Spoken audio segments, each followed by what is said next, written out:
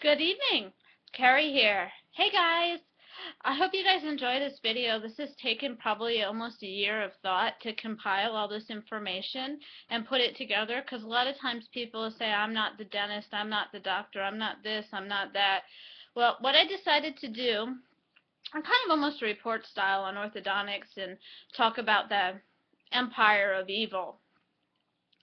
So, as a smart business person as I am, I've taken the information and compiled it in different resource areas. First thing we're going to talk about is, as a smart business person, clients walk in, a potential $4,000 to $10,000 walks in every day. Are you going to turn it away, or are you going to find a way to keep it? So almost every kid that walks in the door at the orthodontist office, they're going to find a way to find a problem so that they can become the next client. Now, first thing I want to talk about is the wholesale cost of the equipment that orthodontists use. I'm going to attach the link to an orthodontic wholesale website where you guys will see the arch wires are less than $1 a piece. Full set of braces ranges from $20 to $120, and ties are like less than a penny for 10 to hold the rubber band in. Springs, under $1. Okay, so everything is pure profit. I mean, they might have a little bit of office overhead and a receptionist to pay, but this is like pure profit. I mean, you're in there for about 10 minutes, they change your ties, they send you home. In many cases, they want to do extractions or other things to make you look worse so that they can be the hero and make you look better.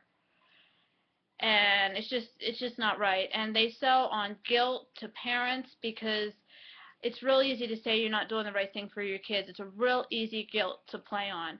But I'm here to explain today what really goes on. Okay. You guys can follow my link. I put the wholesale link on this video. I'm going to have lots of links and different references to everything I discuss in this one. The next thing I wanted to talk about was what you're not expecting when you get orthodontic work. A lot of cranial problems, water drainage problems in the head, the constant backwards pressure of brackets.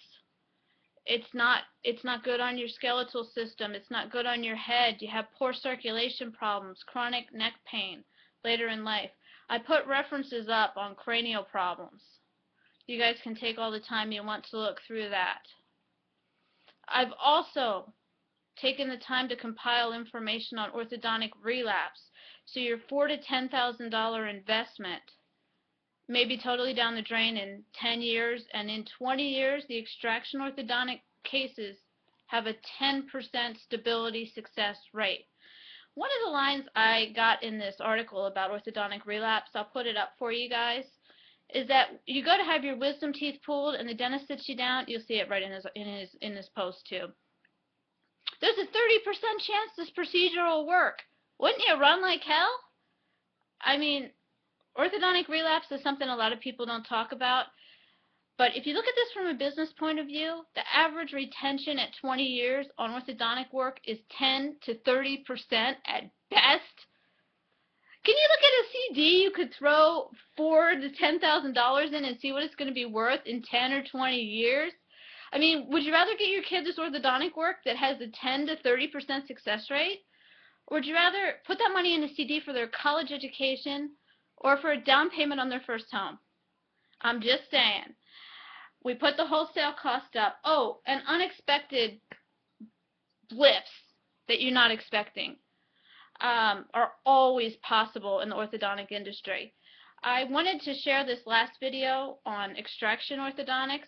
It's actually a Damon video, and no, I'm not really for Damon. I don't support any company in any of this here. But anyway, it talks about in this video how Damon braces eliminate extraction, but there's still a need for extraction sometimes. Then they talk about this lip incontinence on this young Asian girl and how this has helped her and all this and that. I'll put the video up for you, but I want you to stop at the point where they show her chin before and after and her lower jaw. You'll see it is almost halfway deteriorated. What is this girl going to look like in 10 years, 20 years? When you read the orthodontic relapse article, you'll see that she's only got a 10 to 30% chance of even keeping the straight teeth, but she's going to be stuck with that chin and lower jaw forever. Okay, just wanted to help share orthodontic consequences, not even so much on the extraction side today. Read the cranial article. It shows on how all these people have problems later in life from all the skull pressure and how it's been talked about at conventions. Have a great night, guys. I hope you enjoyed my research, and I hope I can help you guys make a better decision on orthodontic work. Not to say it's never necessary, but I would say more than half the cases that are being sold to today, it's totally cosmetic. Put it in the class of plastic surgery. Poor plastic surgery. Could you imagine getting plastic boobs with only a 10 to 30% chance they'll look right in 10 to 20 years? Just think about that for a second. Anyways, have a great night. Thanks for watching.